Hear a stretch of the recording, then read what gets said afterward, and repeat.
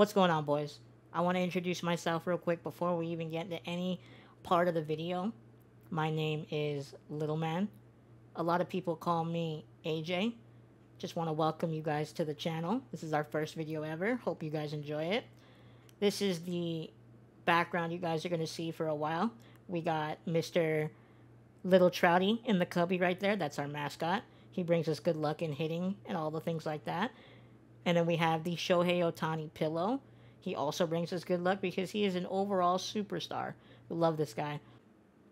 I've been playing MLB The Show for as long as I can remember, PS2 days. It's been one of my favorite games ever. I absolutely love it. I absolutely love baseball. I'm a crazy baseball head. Huge Angel fan, if you guys haven't seen that already. In MLB 16, I really started to develop my skills and become a better player. I've become a top player, and I've stayed a top player for the last 5 years. I've gotten a lot of requests on how to get better, how to control your PCI, how to, do all those sorts of things. So I'm finally dropping the video like I've said I would for a few years now. So let's get into it. Let's see if you guys, if I can help you guys get better. Like mechanically, we're gonna start off with an average PS5 controller. This is the controller I use every day. I have a white Galaxy. I only use the low rise. I use nothing for pitching. Yeah, and that's mechanically, that's what we're doing. We're going to go in and show you guys my record. So it doesn't seem like I'm blowing smoke up your guys' little booty holes. I am actually pretty decent at this game. I am 153 and 18. 343 average, 365 on base percentage, and I slug a little bit. Good OPS. We're doing it. I want to show you guys my settings before we get into the actual hitting tips part of the video. As far as, obviously I'm going to be hitting on Legend. I use Strike Zone. This is the only one I, in good faith, can recommend. I haven't ever used Strike Zone High. I know a lot of other people use it and they like it, but I'm more of a Strike Zone guy. It's preference, but I would most likely stick to Strike Zone if you're really trying to get good at the game. In play view offense, this is just something I've used forever. I know exactly where the ball is being hit. I know if it's going to be caught, if it's going to be into the gap, if it's gone. It's a nice one for me. I really like it. I would suggest using it. It gives a good view of the field while you're playing. Obviously, buttons. We're using zone. We're going to be using the left analog to aim the PCI. Buttons to press X. It's fairly simple. As far as our PCI, we use diamonds, just diamonds for now. I have messed around with wedge in the past. Last year I exclusively used wedge and diamonds, but this year I found more success rocking the just regular diamonds, nothing else. I'm old school. I'm probably one of the older top players in the community, so I like to rock just the plain yellow one that we've always had in all the other MLBs. Don't like to deviate from that. Kind of superstitious. PCI transparency, 60%. I don't like it too bright. I don't like it too dark. So I think 60% is a good medium for me. I can still see the ball. I can see what I'm trying to do. Let's move on to the BP where I'll show you how to practice. We loaded our roster. Now we're going to do sliders. If you guys want a roster, all you need to do is go and copy the attributes from the certain DD players. The certain DD players, you make them exactly like they are on one team and you trade them over to another team. I did this by myself.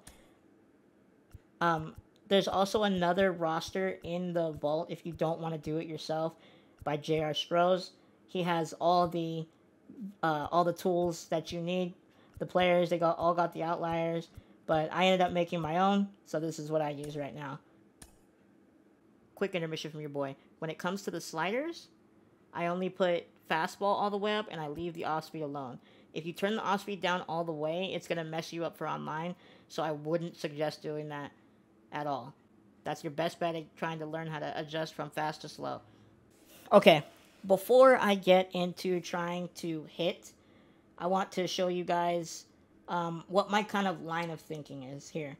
So just like in regular baseball, you kind of want to do everything the same over and over. If you have success at something, you want to just keep doing it.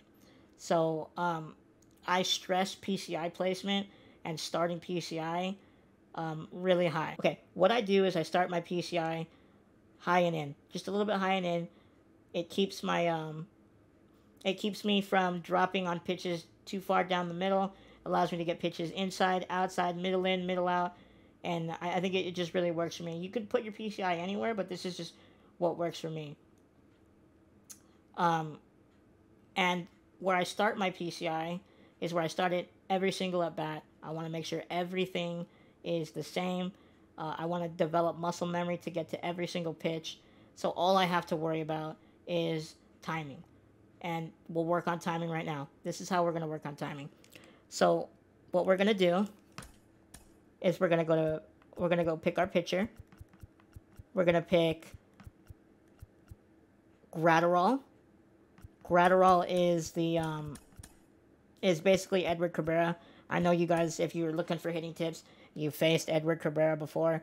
This dude is an absolute demon. He's crazy good. Just like you guys, I want to get as much practice against him as possible. So my advice right here is to set it up like this. You go to batting, you pick him, you pick a right-handed batter, you pick sinkers, and you do all three on the left side. Because as a batter, you need to learn, this is just my mindset, you need to learn to take away one part of the plate. If you don't take away one part of the plate, you're in trouble because you expose yourself to everywhere else. Once you take away that inside sinker, the inside fastball from these players, they're going to try to pound you areas like away, up and away, all sorts of away, off-speed stuff. And if you notice that, then you can start making your adjustment to where, okay, now I'm going to start hitting stuff away. It's like a cat and mouse game. You just got to be on it. As long as you can start by taking away one part of the plate, you're going to be okay. So what we're going to do is we're going to load up a game, and I'm going to show you guys. I'm going to show you guys exactly where I start my PCI. Okay, so we're back. So I'm not going to swing right here. This is just what I'm going to do. I'm going to start my PCI right here. That's where I start it every single time. It'll change when I'm facing a lefty, which I will show you guys after this. So I know this is a fastball coming. I'm sitting on it. Obviously, the pitches are coming in 175 miles an hour, which is good because you're going to end up having to catch up to it. So what you're going to do, you're looking for a sinker. Boom. Smash it. So you work on that. You work on the timing. You work on the PCI placement. So what I've noticed through the years is a lot of top players have like a little hitch when they're swinging, when they're like getting ready to swing or for their timing. So some players will shake their PCI right before the ball will come. Some players will pull down when it's time for the ball to come. Me, I'm a little bit different. I'll start the PCI same spot. I will flick up and then try to unload. That helps me with my timing. It also helps with my PCI placement. As weird as it sounds, it keeps some movement, looseness on your PCI so you don't try to slam it. You know what I mean? Because once you start slamming, you're going to be in trouble. You want to always be under control, ready to make small, precise movements. Because once you start slamming, especially on the higher difficulties, you're going to be in trouble. Okay? So that's what you want to do. Eventually, once you start getting good against the sinker, like, okay, you're getting the timing. Righty. What you're going to do, hitting zones. You're going to click all of them in. You click them all in. So now you're going to get only fastballs, but you're going to get, only sinkers, but you're going to get them as strikes. So now you're working on hitting everywhere. You're working on getting your PCI up, down, left, right on a sinker. So once you get to that, once you start developing the timing for that and the PCI placement for that, then you move on to other swings. Let me see if I can get you guys a good hit right here. Oh, a little fast. But this is what I mean. It's very good practice. Even me, I just played Legend on my stream a few minutes ago. And if you don't follow me on stream, you're missing out. It's very hard. This BP is challenging. It's going to be very challenging. You know, there's not a bad hit. So it's going to be very challenging. So don't get discouraged. Do not. That's my biggest thing. Don't get discouraged. Eventually, you're going to start timing it up. And once you get online, it's going to be a lot easier because the pitches are not going to be coming in this fast. This is way faster than online. So what we're going to do now, right? So then you start adding other pitches and so on and so forth. I'm not going to show you guys everything, but this is what I just do. Even if you don't even feel like swinging it, right? Just work on your PCI placement. Track the ball. Track the ball. Track where it's going. You know what I mean? Track it. See what pitches. You don't even have to swing. If you're not comfortable swinging it, just track the ball. Get your PCI used to where the ball is going to end up being.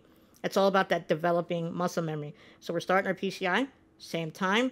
Every single time. Little flick. Ready to hit. You know what I mean? Easy as that. Just work on it. If you guys want to do the flick, you guys don't have to do the flick. You just need to make sure you have a timing mechanism, I think. Especially this year, with how fast everything moves, I think it would be a good idea to work on a flick or a timing mechanism for you guys. So I'm going to explain the next thing. So you practice Edward, right? You say you got Edward down. All right, you struggle against lefties as a righty. So this is what you do. What you're going to want to do against a pitcher like Cliff Lee is you're going to want to do the same thing. You're going to set the arm side sinkers away because they're very good this year. A lot of people online, you're going to see that. It's tough to hit. So you need to get used to it. So you bump up the sliders. You face a righty versus Cliff Lee, and you try to hit the ball as best you can.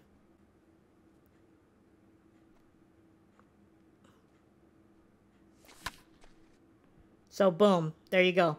That's our hit. That's what you're trying to do. You want to push that ball the other way. Don't try and yank off of it because a lot of the time you're going to beat it into the ground and it's a double. It's a double play. You don't want to do that. So just like with the Edward one, what you're going to do is you're going to add all the zones again. Add all the zones again, and then you practice hitting the sinker. Once you feel comfortable with hitting the sinker, then you go on to adding all the other pitches, and you just practice like that. So I spend 10 to 15 minutes a day in this BP doing things like that, trying to get better, trying to work on my PCI placement. One of my friends told me that if you really want to get good, you need to treat this BP like a live game. Don't go through the motions. Treat it like a live game, and you'll get better. So that's basically what I try to do. So what we're going to do next is lefty-lefty. Lefty-lefty, you want to do Chapman. You're going to face him a lot. And you're going to want to do David Ortiz. He's a staple in my lineup. I really like him. I really like his swing. And what we're going to do is the same thing. All inside fastballs. You work on it. You practice trying to hit the baseball. Fastballs in, try to pull them. This is all we're trying to do. Again, we're starting with my PCI in. Just a little bit. We're going to do our little hitch. And we're going to try and hit the baseball. We're going to practice.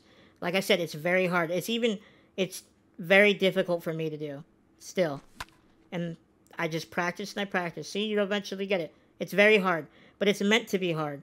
Because once you get to online, you're going to be ready for these pitches because it's not going to come in as fast as what this is. This is, I want to say like 2 or 3 times faster than what you're going to see on Legend. I want to say that. Don't quote me on that, but I think that's what it is. And that's all you're trying to do. You're trying to build your muscle memory. Like I said, you're trying to add the little timing mechanism, which is my flick. And you run through, you create your pitches, you use hitters that you use on your DD team. You could create them in the roster and trade them over. Or you can go and download a roster in the vault and try to find a roster that has all your DD players. I know it sounds simple and it sounds easier said than done, which it is. Keep in mind that this is going to be very hard. You got to practice. It's not going to come in one day. Just practice a little bit every day. You're going to be ready for it by the time you jump back online. You'll be used to hitting like this. The game is very hard this year. The pitch speeds are crazy fast. The movement is a lot. The PCRs are very tiny. These pitches are nasty, dude.